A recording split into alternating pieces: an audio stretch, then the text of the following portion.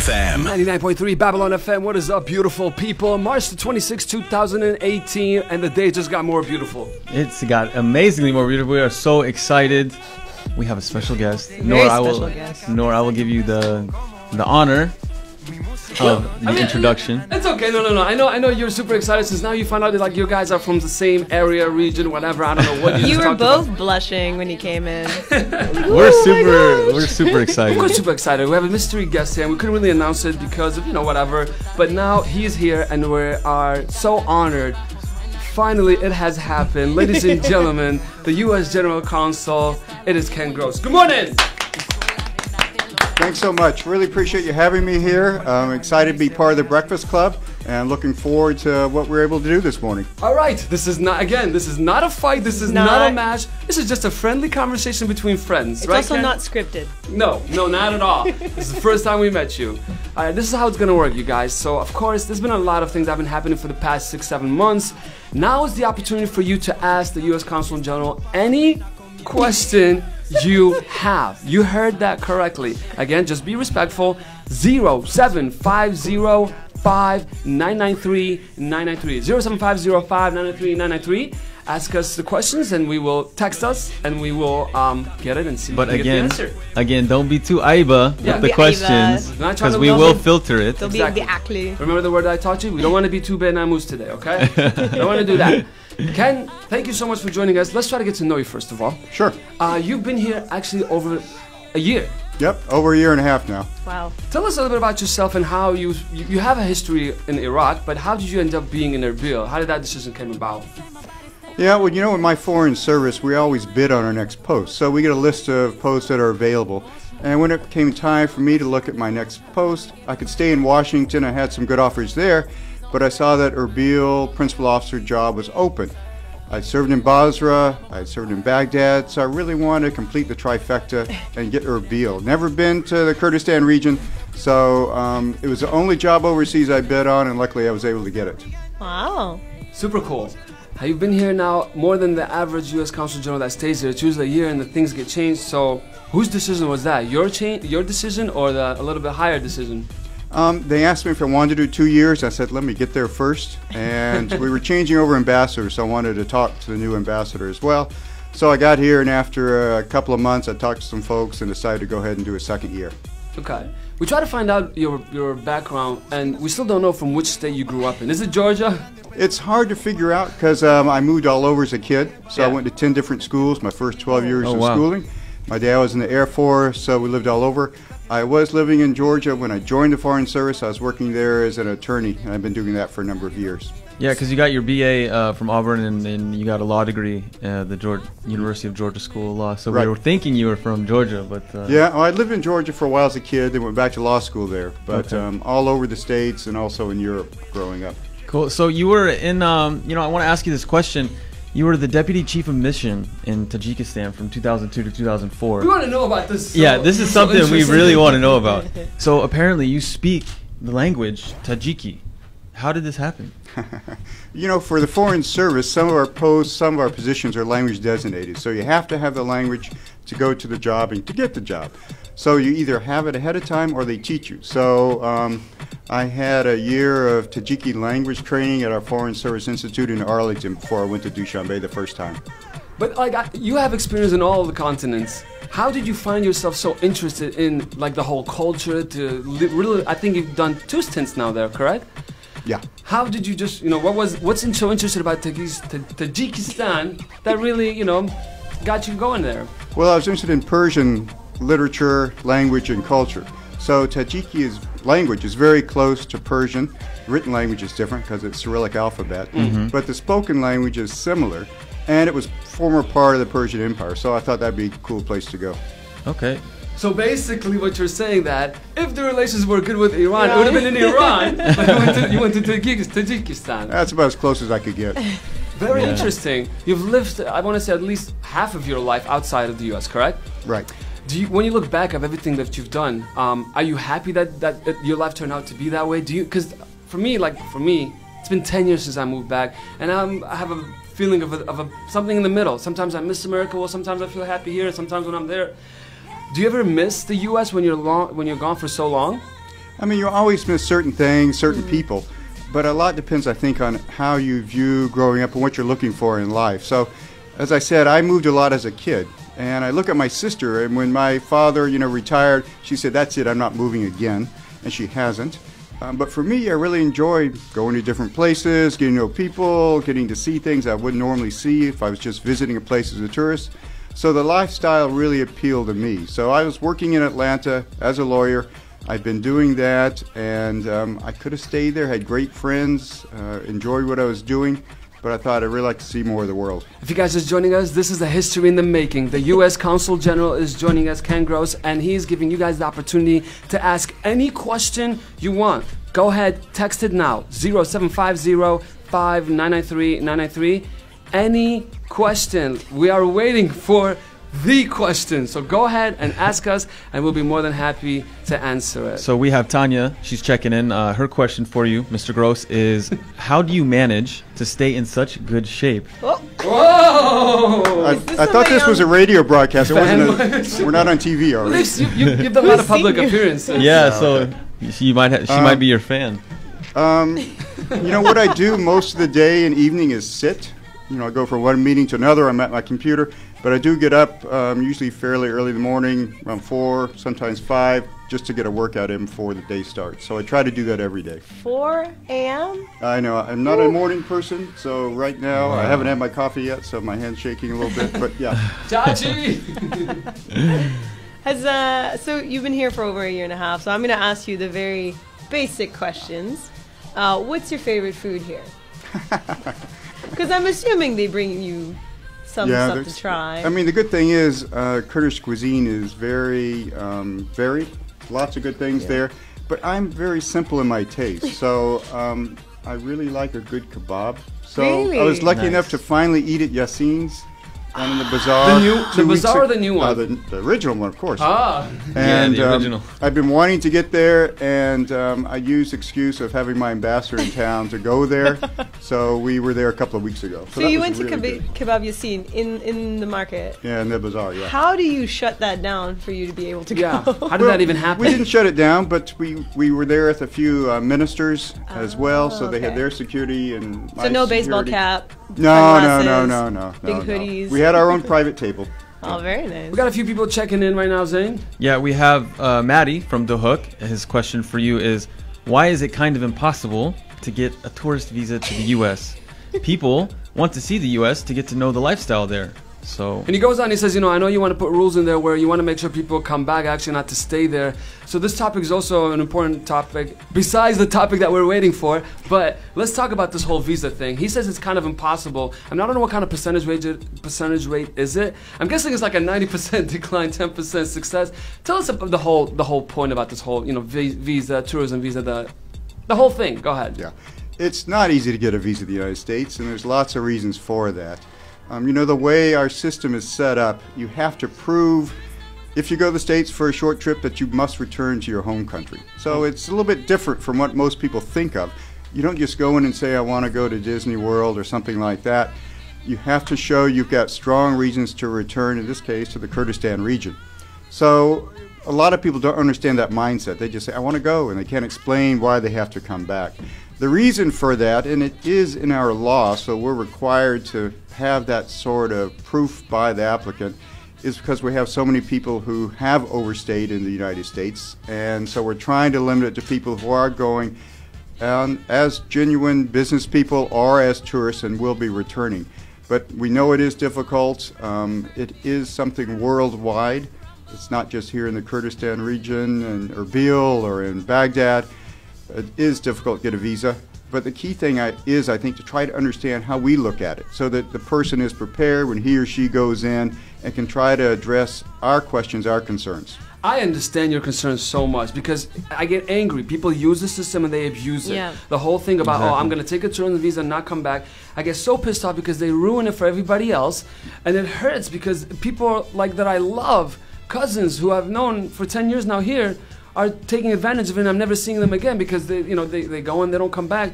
And again, I don't know how this can be solved. Like, I don't know, put like a tether in their ankle or something like that to find them to make sure they come back. I think Iraqis would be more than happy to do that, actually. Yeah, you know, find me wherever you want in case if I don't come back. But anyways, I do hope there's a final solution for that.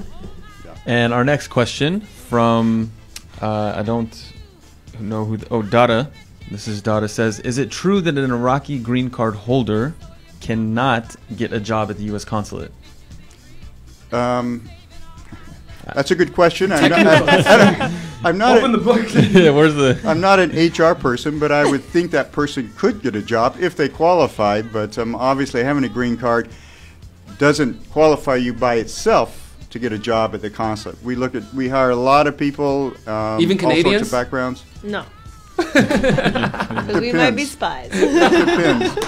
We can always tell Canadians how they say the word roof and things like that. Say We just say roof. See? roof. Yeah. Roof. So, go ahead. Sorry. But go ahead. so we do hire everybody that's qualified. Or the best candidate, I should say. Not everybody is qualified, but having a green card, I think, doesn't give you extra qualifications or extra benefits of getting the job, or disqualify you. We got Ahmed checking in. This is an interesting thing also. He says, will you open the road in front of the American consulate? Well, this question is obsolete because eventually you guys are going to be moving on Musif Road. First of all, have you seen the new location? Yes, yes. Ooh. Can I ask any question I want? You can ask any question. I might not be able to answer it, but yes. Was the land given for free for the U.S. government, or you guys had to actually buy it? A good question, and I think I may have known that answer right when I got here, and I forgot it since I arrived, because I think I asked it myself.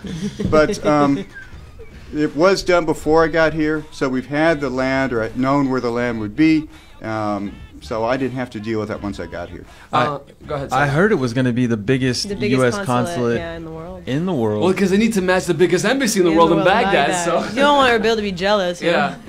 It will be, once it's done, I don't know if it'll be in my lifetime, but hopefully in the next 4 to 6 years. Once it's completed, it will be a really nice compound. Ooh. People will be living on it. They have it set up unlike any other embassy or consulate I've seen in the world. The plans look absolutely fantastic. You know, the people here in Kawa and even in northern Erbil said they'll miss, the U.S. Consul being so convenient and close, but I think it's good for everybody. Yeah. Definitely. Hopefully so. I'm not sure, since you mentioned the street closing, if everybody will miss us leaving But let's, Ankawa. let's not forget the important impacts that you guys do. For example, you've boosted the economy like crazy, around that area. All those houses that are getting rent money, that's not something small. It's a big deal. Who else we got? So Hakar has messaged us, says, good morning, everybody. Lots of respect to your guest. Want to thank him for wearing Kurdish clothes and shoes and celebrating Nowruz like we do. Aww. Did they get your sizes? Like, how did that work? Yeah. I'm gonna go to the bazaar. Yeah, no, I was lucky enough to have somebody come by and a tailor come by, measure me, and I got an outfit from him. So that was really nice, but it was great to be able to celebrate Nowruz here. Nowruz is a wonderful holiday. I celebrate it in the States as well, although it's much easier celebrating it here. Well, back to the question, because Sabah is also asking it, when will the U.S. Consul the U.S. Consul will open the road in Ankawa because of that whole attack that happened? Again, I don't know. Do you know any information about that? Because I'm surprised you said 46 years until you moved to that council. I thought it was maybe only a few years. We don't do anything quickly when it comes to building Take the time. buildings. Yeah. As far as opening the road, that was a decision made by administrative folks here in Ankawa and the government to close it for security reasons. So it was not something that we did. It was something that the Kurdistan government did, the municipality of Ankawa did. Was that bombing happened during your time, or was it a few months before? No, it was Before. a year or two Yeah. before I got here. It's So it was 2014. yeah, it was after that, of course, they decided to close the road. I know this is an unpopular opinion, but I actually agree with the closing of the road because I want to encourage people to walk here.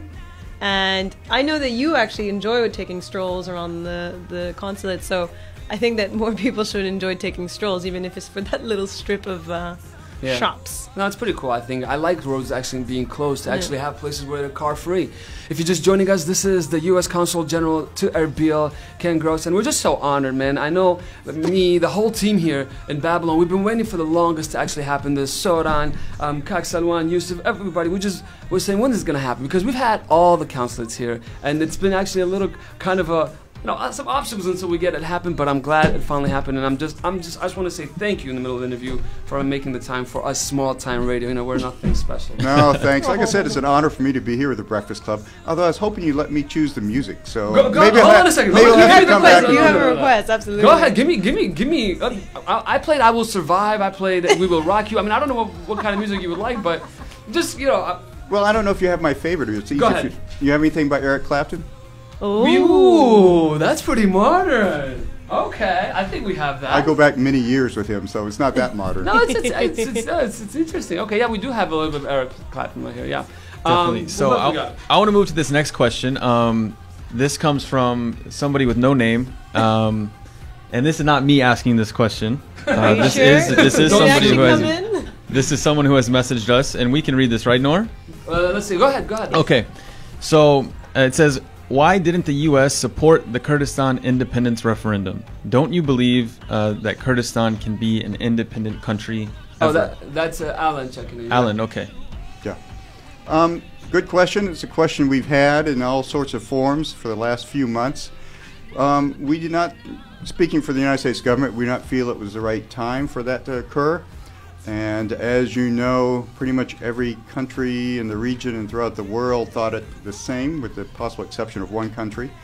But all the neighbors, whether it's Iran, Turkey, obviously Baghdad, did not feel it was the right time. We thought that there were some better options available, which we were willing to work with the KRG and the government in Baghdad on.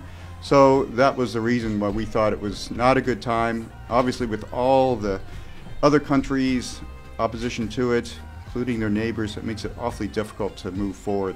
So we asked them to consider other options. Yeah, and definitely, you know, the United States has had a long-standing partnership with the government in Baghdad, so everyone's got to be on the same page for this type of thing. It's a catch-22 anyways, because nobody's, like, only one country supported the referendum, people were like, oh, it wasn't that serious of a referendum. But if it had gotten support, then they would have said, yes, it meant something. So you can't have it both ways. What about the question, though, that he asks is, then, do you think that Kurdistan region will never deserve or get independence ever in history? I mean, the whole topic of independence is still very, very hot. Yeah. People still don't want, I posted this actually when everyone was high on referendum time.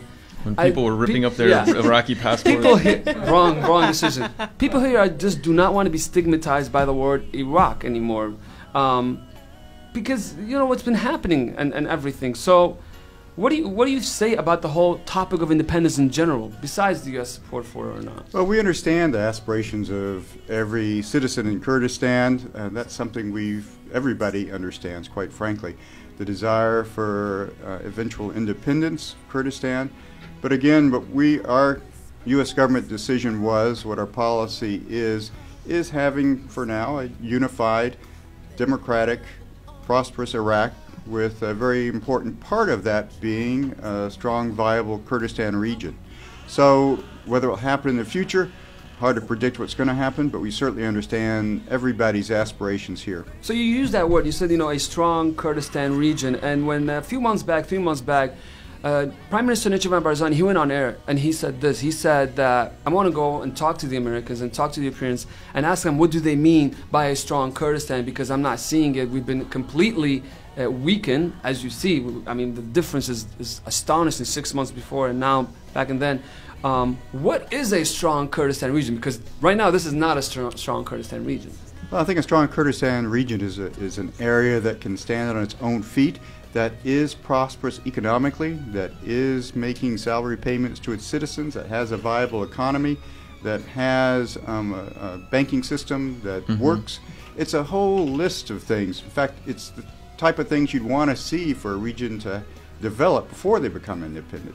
But the economy, as you know, here has been devastated by the plunge in oil prices and, of course, by Daesh. So it needs to, as they're doing, I think, it needs to get on its feet. They need to do some reforms and encourage more foreign investment, which hopefully will be a little easier now with the airports reopening. Okay. If you want to ask more regarding that topic, go ahead, 07505-993-993. At least we know the elephant is kind of in the room. We're not like ignoring it, right? You know what I'm saying? Yeah, we're definitely not ignoring it. So Ad is checking in, says, my question to the U.S. consul is, do you guys think the Iraqi people deserve to get immigration visas to the United States? Because, I don't know if this is to Aiba, but it says because the U.S. was the reason behind ruining their lives and their country. Wow. Wow. Wow. I wonder what that person's perspective is. It's kind of hard for me to tell. Obviously, we look at, you asked about immigrant visas, I guess, for Iraqi citizens. We look at that like we do every other country to see whether they qualify, and there's all these different categories of that. So the fact of our relationship, what's happened here in Iraq, in the Kurdistan region in the last 15 years, doesn't change how we issue visas of that nature. Poor guy, he doesn't know how to turn off the notification. He says, I know everything about Donald Trump. He be tweeting me every hour. But seriously, I mean, our policy here in Kurdistan region in Iraq, Syria, you name it, has not changed. Okay. So it hasn't really had an effect on our overreaching policies here in the region. Okay. Do you think you'll ever get a chance to meet the president? Have you ever met the president before? Not this president, I've met other presidents. But Okay. I have no appointments lined up. Are you guys, like, as a consul general, like, by law, are not supposed to, like, publicly reveal if you're, like, Democratic or Republican, or that doesn't matter? You're not supposed to let. You're you're not supposed to be biased. biased, right? Yeah, I mean, the whole idea of our foreign service is a professional foreign service. You serve whoever Yeah. is the president, whatever party. If you have differences, you do not voice those. If you feel you cannot continue to serve or you disagree strongly enough, then you resign. I mean, that's something that we all swore an oath to when we joined. You saw the big anger that was happening yesterday. I'm sure your team briefed you. By the thousands of protests, and it wasn't just Slimani this time around. People are angry. Imagine working for a whole year for free. How can this be solved? I mean, we've talked, and you've emphasized so many times, dialogue, dialogue, dialogue, dialogue. What can be done for people to actually finally get their worth, their right? You know, they said, this is my right, their money. How can this finally happen? And, you know, what can the KRG do? Finally just, you know, clean this mess. That's a good question for the KRG, Yeah. obviously. No, So, but you're like the big brother. You're supposed to advise them because we don't have the greatest democracy in the world here, you know? I'll talk to the Prime Minister, see if he wants to join you guys next week. But, I'll be the cheerleader in the background. you'll have to change the flag out there, though. Yeah. Seriously, though, I think the government is working on that. Obviously, they've had, particularly with what's happened since October 16th and the loss of oil fields around Kirkuk and the revenue from that oil, their revenues have diminished. So what they're doing now is trying to figure out how to pay as much of the salaries as they can with that revenue and with the additional funds that have just started coming in from Baghdad. So it really is a good question for the KRG. I don't want to be presumptuous and try to answer for them, but I know they are looking at that and I know they are working on that. Okay. Okay, we have another question. Another sticky situation. Yeah, this one's a little bit sticky. You know, Get ready, obviously Ken. we know what's been happening with with the Kurdish region in Syria lately, and everything that's been going on there in Afrin. So we have somebody checking in. I don't know their name, but they said, why did the U.S. let Turkey attack and take Afrin? Will it also let Turkey attack Shingal and Iraqi Kurdistan? And let's talk about what kind of a humanitarian catastrophe has been happening. 150,000 people have ran. They don't want to live by these new rulers. And minority villages exist there just like they existed in Niven Plains when ISIS came in Rome. And everybody saw the pictures and videos of the looting. Talking about at least 15 to 20 Yazidi villages over there. It's just basically another Shingal in terms of the pain that they're suffering. Yeah. Yeah. How can... I mean, go ahead. Well, unfortunately, the United States is not all powerful. We're not able to, snap our fingers and have other countries do our bidding, and that wouldn't be a good situation anyway. But we did not. We were not asked about that. We were not involved in any of the planning for that operation. We did not think it was a good idea. We do not want it to continue. We do have some military forces that are presently in some of those regions. They have not left. We are talking to the Turks continually at very high levels to try to make sure that everybody's equities are protected and there's not a further increase in all the problems with dislocations of people, which has been devastating already in this part of the world, and now it's just increasing more. So we're in touch with our NATO ally, Turkey, but you mentioned Shingal. We're certainly... They threatened just yesterday. We're going to go there. Well, Too. It's ridiculous. They're already there. It's ridiculous. They're already there. They're near Bashika, and they were planning... They've I don't know had what their planning camp to do, in but- Bashika for a while. Anyways, but Yeah. these threats should not, be made even. These people just recently came back from a genocide, I mean, I don't know. How can this be tolerated? There's all these verbal threats without the U.S. actually coming down with a strong, firm, reaction, just like they do when Russia does something bad. Like I said, we are talking to them. We are trying to deal with that. But it's not just a question of the United States saying, don't do that, stop that. This whole area in that part of Syria, as you know, it has a number of different forces. The Russians are there with their air power. The Syrian government is there. There's other entities that are fighting in those areas. So it's not just a question of, one country can say something to another country and it will stop. There's a lot of other people and a lot of other groups involved in those operations. Very messy. If you're just joining us, we have the U.S. Consul General right here for the first time in Babylon Media's history. Ken Gross joining us. We got a few more minutes. You can ask us questions. 07505-903-993. When is your term ending up technically? Around? About the end of July. End of July. So you're going to be here for the upcoming elections. Yes. What do you think? What do you think is going to happen? Do you think it's going to go for the worse, for the better? I don't know. I think it's a great opportunity for people to get out and vote. Whether you support the present government or you support somebody else, this is a chance to make your voice heard. So for the elections in Iraq, obviously it's a great opportunity for Kurds to say who they think their representatives should be. And then, of course, the elections probably later in the fall in the Kurdistan region.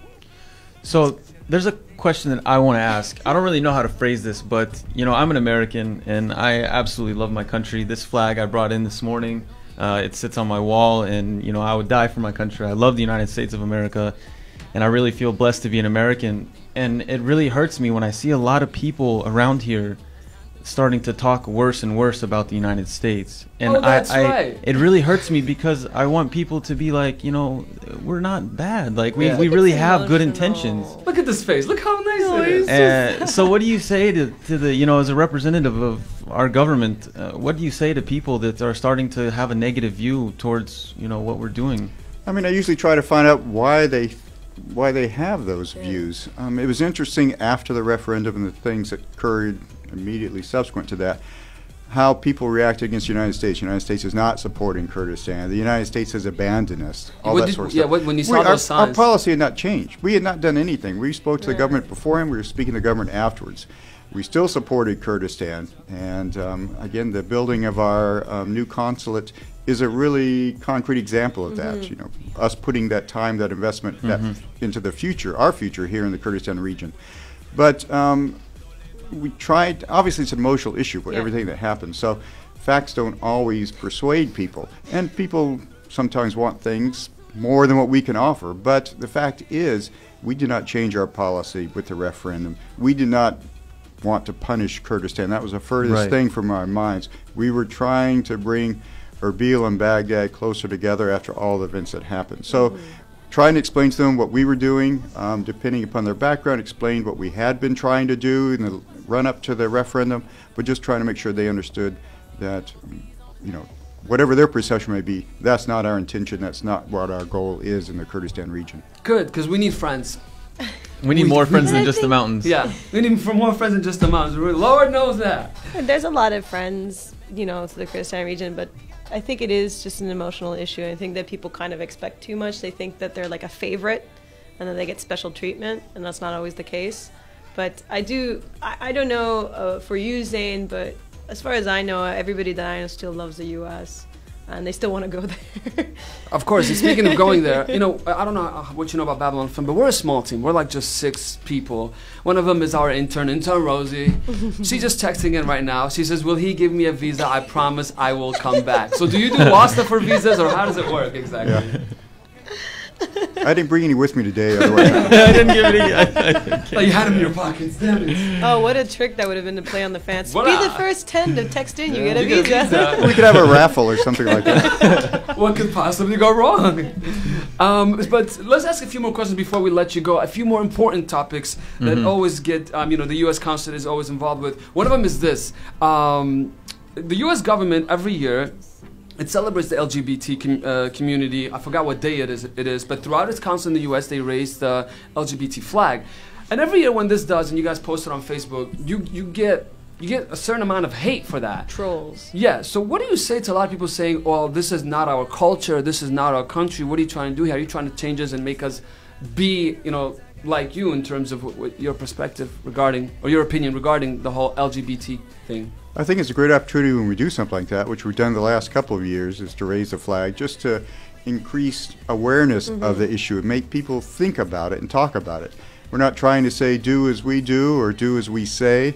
We're trying to say this is what many of us believe in, and we think it's a topic that others should discuss and decide what they believe in as well. And they might be giving hope to people who don't have a voice here, who feel isolated, and then when they see support from the U.S. Consulate for those rights, it gives them encouragement.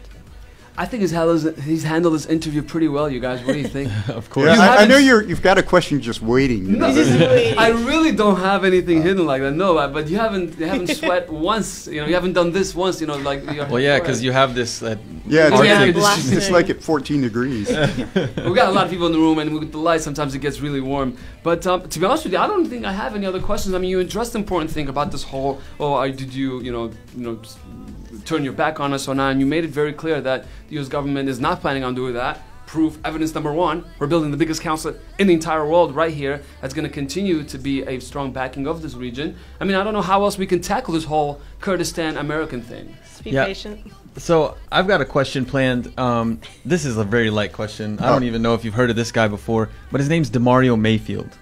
Okay, and he's an American citizen from Georgia. He's a basketball player, and he came to. Oh, that's right. He came to Iraq, and he became an Iraqi citizen to play basketball. Do you know here. about him? Have you ever heard about him? No. This guy doesn't speak Arabic, of course. Grew up in Atlanta. So he's playing for the Iraqi national team? Playing for the Iraqi national team. And he plays for a local club called El Nefet, which is like the oil club. So what do you think about this guy? He's a dual citizen now. This guy should be highlighted. He's trying to I mean, you see that a lot now, especially in playing in the Olympics or other things. You have people, we had a number of people, Americans, who grew up in the United States, but of Korean ancestry, who were back there representing Korea, for example, in the Winter Olympics. The sisters. Yeah. So you see that more and more. I think it's an opportunity for people to play on an international stage, to do something different. And we have Americans, as you know, who play in all sorts of leagues throughout Europe and Asia and Russia. So it's kind of similar to that, I think. You got to meet this guy. I mean, is he here in Erbil? He's in Baghdad. Oh, okay. It's just an interesting story. He's my friend on Facebook. I messaged him. I'm like, when are you going to come to Erbil? We want to talk He's to you. He's like, invite me and I'll come. Yeah. Really? Just buy my plane ticket and a hotel and I'll come. Buy his plane ticket. Yeah, because this guy Get him a bus ticket. Yeah. Not a good idea. Before we go, we're getting close to the end, but again, we got a few more people checking in with the same thing, okay? The whole topic of when do you think Kurdistan or the people here will get the freedom that they deserve? What's your last message to all the young Kurdish people here, listening to you right now regarding freedom, regarding independence, regarding all these things?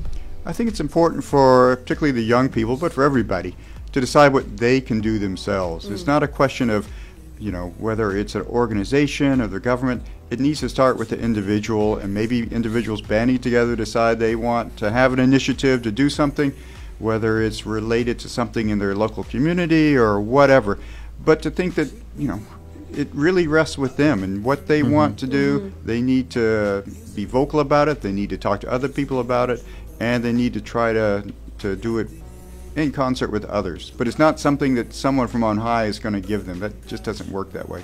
You got to give the power back to the people, I wish I could ask more questions. I have so many. I really do, actually. Yeah. But you haven't even asked anything about, I have so learned any Kurdish words. What's your favorite Kurdish word? Exactly. I mean, what have you learned in terms of our society here? Because you go a lot more out than the previous consulates.